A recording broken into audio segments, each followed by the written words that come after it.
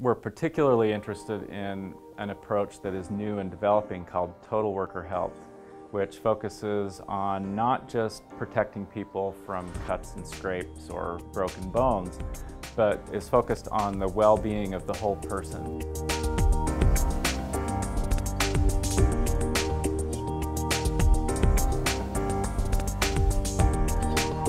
I'm a behavioral and occupational health psychologist, and I specialize in developing workplace programs for workers who are isolated.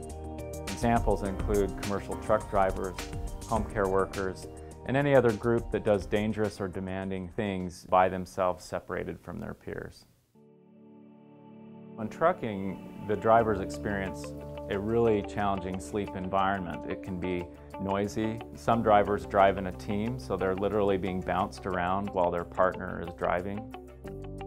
So our sleep watches we use to measure truck drivers' sleep. What we'll see in the lab is that patterns in truck drivers' sleep do appear to be different when they're at home versus when they're on the road, which is challenging for health. It has impacts on both eating and exercise. And so we put together a mobile technology-driven approach that is based on evidence-based tactics. We use a group competition with behavior and body weight logging, computer-based training in sleep, eating, and exercise, and motivational interviewing with a health coach.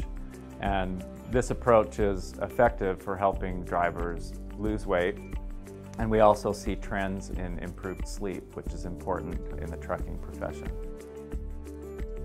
We get most excited when we see that we've changed something that nobody else has changed before, or changed something that's important to a group that nobody else has really fully engaged before or is engaged as effectively as us.